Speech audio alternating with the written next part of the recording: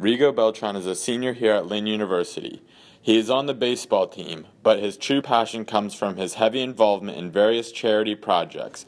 His latest endeavor is a project called Caps of Love. It's basically a nonprofit in West Palm. They collect bottle caps at bulk and they store them until they have enough to sell.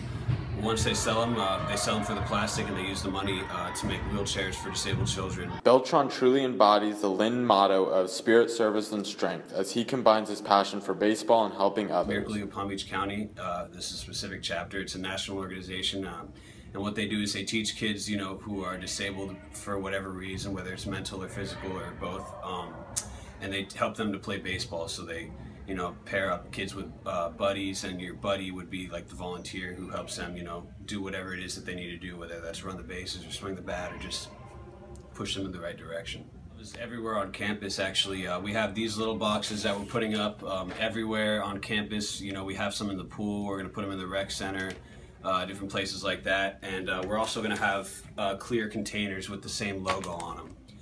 So we have those around campus. You could start them in your dorm, you could start them wherever, and you could send them to Kara Bailey's office, and she works in the fitness center, or you could drop them off at one of the boxes around campus that you can see.